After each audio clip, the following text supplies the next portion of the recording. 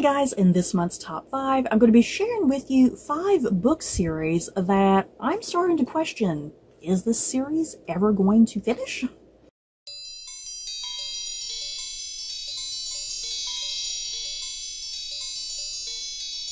So yeah, I think that's self-explanatory. This whole video, I'm going to be sharing with you 5 book series that I have read and enjoyed, but the thing is, they haven't really had proper conclusions. And I'm left wondering, are they ever going to conclude or finish? Has the author forgot about those books? Who knows? So yeah, let's get going. At number 5, I have The Hangman's Daughter series by Oliver Poch. I still cannot figure out how to pronounce this man's name. I looked up a pronunciation guide one time, and for the life of me, it's still just didn't sound right, and I still can't articulate it properly. This series, if I'm not mistaken, this series it was originally done in German and then translated into English. And so far here in America, 7 books in the series have been published. But when I looked on Goodreads, there's actually, I believe there's 9 books. So 2 books in the series have not been translated over here in America. So I think the series is technically over in the German language. It is technically over, I suppose. So this is kind of a technicality in a way at number 5, but I'm still going to count it. So here in America, the final 2 books in the series have not been published at all in English. So that's why I'm including this series on the list, because I'm starting to wonder if we'll ever get the final 2 books in the series. I mean, if I can read and speak a little bit of German, but yet a whole freaking book, I won't be able to read a whole freaking book in German. You guys, it would probably take me several years to try to read one book in German. So I'm a little frustrated that the final 2 books in the series have not been published in English. And yeah, am I ever going to get to read the final 2 books? Who knows? Like I said, I do own all 7 of the English translated books, but I have read only the first 5, I think, or 3. I can't remember. I think I've read through 3 or 5 of the books so far, so I'm a little behind, but still, I'm beginning to doubt that I'll ever get to read the final 2 books. At number 4, The Host by Stephanie Meyer. And you guys, seriously, on Goodreads, if I'm not mistaken, on Goodreads, there are 2 other books listed for this trilogy, but I think Stephanie Meyer has no intention of finishing the trilogy, and that's a shame, because she definitely left this first book open for there to be a trilogy, and I don't know what happened. Seriously, I honestly do not know what happened. Like I said, on Goodreads, there are 2 other books listed. And that's just bizarre and weird. It's like, why are they still listed? You know, I don't understand why sometimes these things are still listed on Goodreads. Like, just take it out of the system, you know? I do remember liking and enjoying this book, because I read this book right after I read, like, the Twilight books.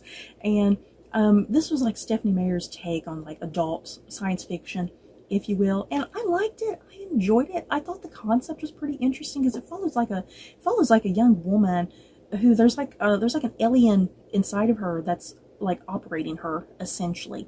And so we have 2 points of view going on in this book. We have the young woman who is being possessed by an alien, and we also have the alien. So both women are narrating the story. They're both inhabiting one single shared body and experiencing things through this one single shared body. And it's really fascinating and interesting. I really liked the concept of this book. So it's a shame that Stephanie Meyer never concluded this trilogy.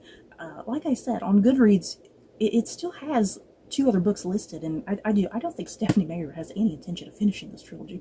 At number 3, The Order of Darkness series by Philippa Gregory. You guys know me, I love all things Philippa Gregory. I think I own just about all of her books. And this series right here, the Order of Darkness series, this was Philippa Gregory's first foray into attempting young adult historical fiction, and she wasn't really too successful with it. She wasn't really good with it. Philippa Gregory just needs to stick with just adult historical fiction. That is what she excels at. It's like Philippa Gregory kind of had like an idea of what young adult fiction should be, and she just kind of exaggerated it, and a lot of stuff ended up being kind of stereotypical to what you find in typical young adult fiction, especially historical fiction.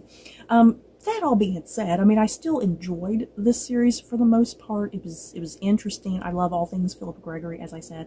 And 4 books in this series were published, and the 4th book still leaves things hanging open, because our main characters have like a certain type of quest that they're going on, a certain agenda, a certain end point, and I kind of just assumed certain things about the end point, obviously, and we never got to that end point. So yeah, the series is not finished. There's like relationships left hanging, the plot is still hanging, we haven't gotten to where these characters need to be. So I'm just really curious if Philippa Gregory is ever going to go back to this series and conclude it, because I have a feeling there's just really maybe a couple more books that need to be written for it. And yet, let me just read a little bit of this plot synopsis, because I can't quite remember entirely what the series was about, but it does. It takes place in 1453 in England.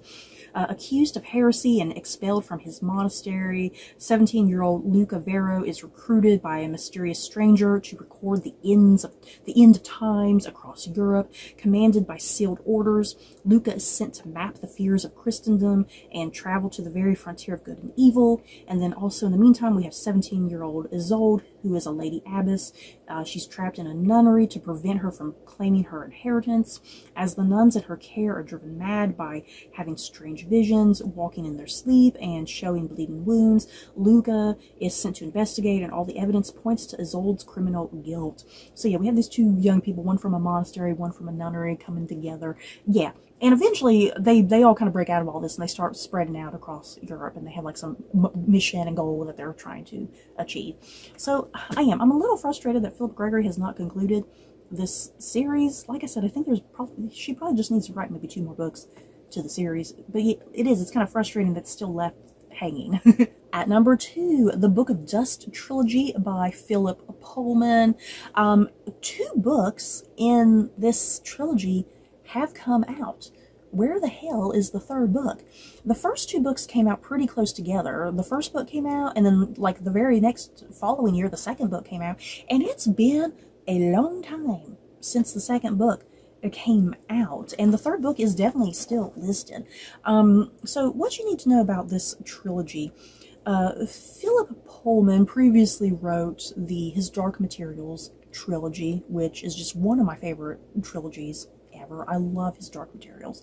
And so what this series is supposed to be, it's supposed to be kind of a continuation of that world. So this first book is a prequel to His Dark Materials, and then the 2nd book in the series, which is called The Secret Commonwealth, that book actually takes place after the events of His Dark Materials. And then yeah, the 3rd book is supposed to continue after that. So I'm just really perplexed why Philip Pullman hasn't released the 3rd book yet. What happened?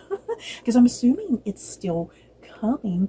Like I said, I love and adore His Dark Materials trilogy. Just some of the most compelling and interesting, thought-provoking books out there. I love the TV series adaptation. My God, so good. And yeah, I really enjoyed this prequel. I haven't read The Secret Commonwealth yet. That's still laying around on my shelves. I'm really excited to get to that one because, like I said, that does take place after the events of His Dark Materials. Yeah, following a grown-up Lyra who was the main character of that original trilogy, following her as a grown-up and kind of where her life has gone after the events of that trilogy. So I'm really anxious for the 3rd book to come out, because I wanted, even though I read this 1st book already, I wanted to try to go through this new trilogy and like binge my way through it, and I feel like I'm never going to get to do that. And at number 1, if you have not guessed it already, my God, I think everybody in the universe is anticipating this, and this is A Song of Ice and Fire by George R.R. Martin. So far, what, 5 books? I believe 5 books in this series have been published. The thing is, the 5th book in this series was published, God, when?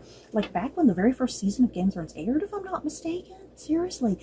And yeah, Game of Thrones, that first season aired back in 2011. So it's been over a decade at this point since the very last book in the series was published.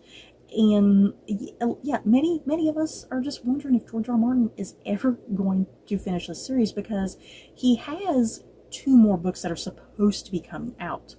And he keeps giving updates on his progress, but it's still just really disheartening. You know, the progress that he is updating us on, it's still just disheartening. Like, really, is it coming? And I think his publishers are getting frustrated too, because, you know, this is big money for them that should be coming through, and it's not. So yeah, the final 2 books in the Song of Ice and Fire series are perhaps some of the most anticipated books in the history of the world. And yeah, many of us are just really frustrated and concerned. I mean, yeah, I want George R. R. Martin to write the best possible books. You know, I don't want him to rush through the books, but at the same time, it does feel just a little bit ridiculous how long it's taking. And I mean, it just has me questioning what's happening behind the scenes. You know, is he facing writer's block? Does he have no idea how to conclude this series? You know, it has me concerned that the final couple books in this series may end up being disappointing. So you guys, that is it for my top 5 books that have left me questioning, are they ever going to conclude and finish? Because I feel like they aren't. So in the comments below, are there book series that you guys have read that you're wondering, is this ever going to end? Do you have similar books like me, or do you have some other series to add to the list? Just let me know. So that is it for this video. Don't forget to like, comment, and subscribe. And if you like this video, you may like these other videos. Bye guys.